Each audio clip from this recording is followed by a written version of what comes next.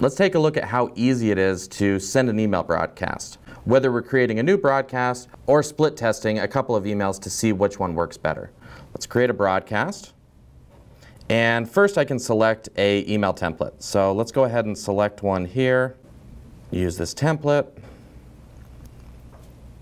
We can add recipients, what segment of our database we want to send this message to, create a subject line, merge in any information that you have in the CRM, and adjust the preview text to improve your open rates.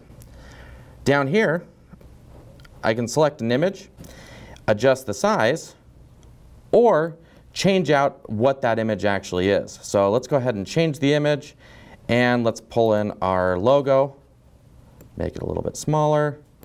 There we go. I can delete images and drag in anything from our toolbar over here.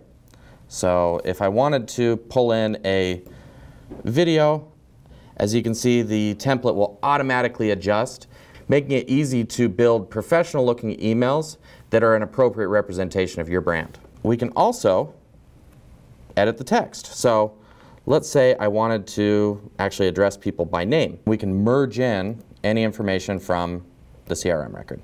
So first name, hey, Bob or Jerry or whatever their name is.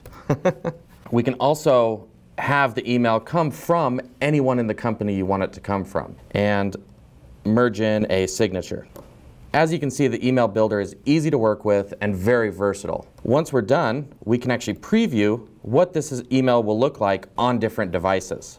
Looks good? Perfect. Once we have our email the way that we want it, we're ready to send it out. Next, let's go ahead and take a look at campaigns so you can see exactly how you can build a process in your business.